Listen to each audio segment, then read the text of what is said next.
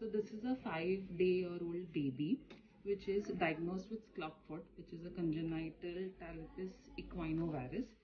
If you can see the baby, the hip knee is flexed because the gastrocnemius soleus is very tight. The baby's foot is completely in inversion, varus and plantarflexion. So today I'm going to teach you how to do stretching for a pediatric clubfoot. So in this case, you just extend the hip and the knee. Now, if you can see the foot, it is in inversion and in plantarflexion.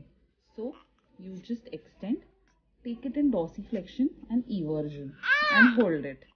The baby will have a little bit pain. If you can see, the baby is crying now.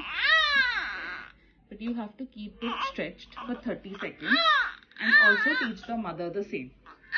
You can see the position of the child because the gastrosoleus, the hamstring and the muscles of the ankle are so tight. The baby is always in this adaptive posture and we have to break the posture. So we just stretch the whole part.